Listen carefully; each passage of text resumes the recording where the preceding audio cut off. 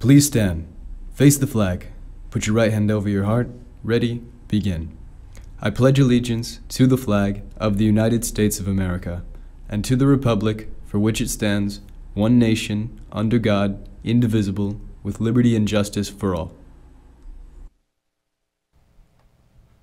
Good morning, Bears. Congrats on making it to Friday. Today we have some on-campus announcements, volunteer opportunities, and another special feature for Hispanic Heritage Month. So stick around to the end to find out. I'm Olivia Black. And I'm Cardonna Akins. Today is Friday, September 27th, and Good Morning John Burroughs starts right now.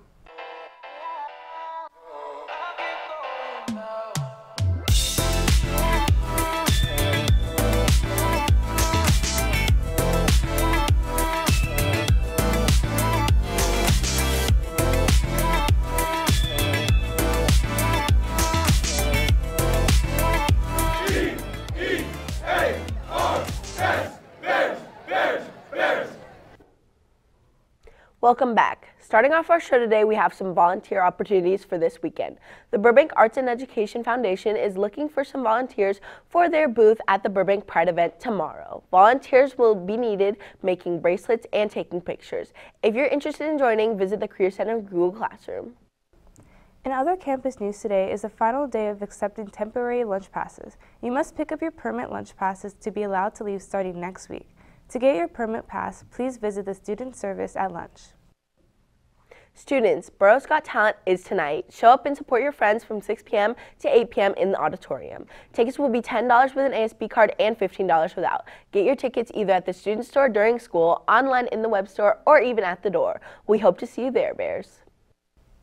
Moving on to some programs on campus, the JPHS2 team is holding a fundraiser at Chipotle this Sunday. Visit the Chipotle on Riverside between 5 p.m. and 9 p.m. on Sunday night. If you'll be ordering online, use the code on the fundraising flyer to have your order count towards the cheer team. Moving on to some senior announcements. Seniors, the time has come to begin planning for your graduation ceremony. The Johnston's graduation packets have been sent out to the senior families. Use the link found in the bulletin to order now and get the best savings on all your graduation items. You can order items until October 16th.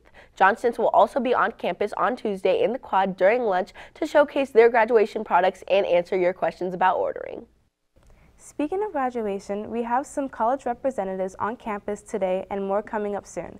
Today we have a representative from ASU Los Angeles at 9 a.m. in the computer lab for any juniors or seniors interested in asking about fashion or film. Also today at lunch, UCSB will have a representative in the Career Center at 1:30 p.m. On Thursday, October 3rd, UC Riverside will be here at 10:30 a.m. in room 1207. Followed by the University of San Francisco at 11:08 a.m. in the Career Center. You must sign up on the Career Center Google Classroom to receive a call slip, and call slips are required for attendance. If you have any questions, feel free to email Ms. Mirando at shannonmirando@burbankusd.org. Now we have some club news. The Improv Club will meet today at lunch in room 6101. There's a Fellowship of Christian Athletes meeting in the gym during lunch, while Confections for a Cause will gather in room 2207. The Women Against Violence Club is also meeting at lunch today in room 1209. Don't forget the Chess Club meets every Friday in Mr. Nolan's room 1145. Lastly, the Architecture Club will hold its first official meeting next Monday during lunch in room 1140 to discuss plans for the year and get some snacks. Now we have Liam Chavez with a story on the family behind Burbank's most popular bakery, Burroughs. Good morning, Bears. In today's feature, we are highlighting one woman and family who have made a large impact in our local community. Burroughs is a popular and beloved chain of Cuban bakeries with one of their 6 LA locations right here in Burbank. If you have heard of Burroughs, you've likely heard of their savory potato balls and their sweet dulce de leche cookies. But behind the restaurant's astounding success was a woman named Rosa Porto. Rosa Porto was born in Cuba in 1930, where she grew to love baking cakes and pastries. Rosa and her husband, Raul Porto, were short on money, but dreamed of moving to the U.S. In Cuba, Rosa would sell cakes to her neighbors and friends, and eventually, in 1971, they were able to emigrate to the U.S., where they started their new life in California. In 1976, after being given a small loan, Raul and Rosa opened their first Burroughs bakery on Sunset Boulevard. This first bakery was small, but thanks to Rosa's dedication and Raul's strong business ethic, Porto's grew more and more successful and eventually spread throughout LA. Now, Porto's has establishments in Glendale, Burbank, Downey, Buena Park, West Covina, and Northridge.